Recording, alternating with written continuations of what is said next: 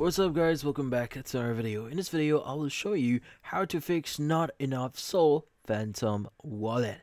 So in this case, if you're having problems with basically swapping your tokens here or your crypto, well, in this case there is something that you need to understand here. First, let's go open up Phantom wallet here.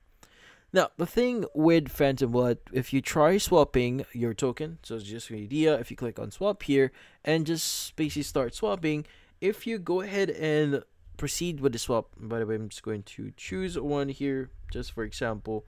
But yeah, so once you've specified the amount that you want to maybe swap here, you should see the option here that says swap. And once you click on swap, that should proceed the swap or the process on swapping your token.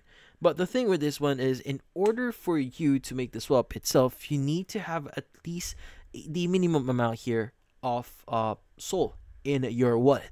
Now, this is a requirement for Phantom Wallet. So with any transaction that you're doing within Phantom Wallet, if you don't have enough Solana, you won't be able to do any transaction here.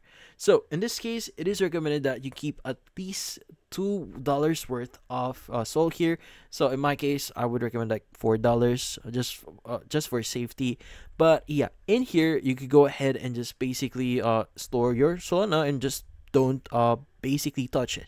Just let it have it in there so that you can make any transaction or swap in your Phantom wallet here.